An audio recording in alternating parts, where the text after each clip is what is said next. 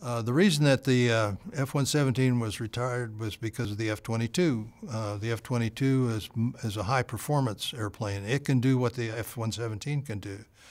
It carries its weapons internally. It can deliver air-to-ground. It can deliver air-to-air. It can go supersonic. It can cruise supersonic. And it's aerodynamically shaped. And you notice it has curved surfaces, and the F-117 has flat surfaces.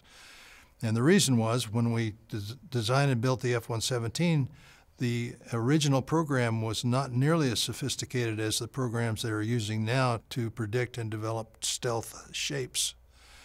And so we had to go with flat surfaces, flat and angles. So that's where they differ. That's just, and the money required. And then there's rumor around, it was mentioned the other day about a friend of mine talking about Aviation Week, had an article that they've seen an F-117 flying.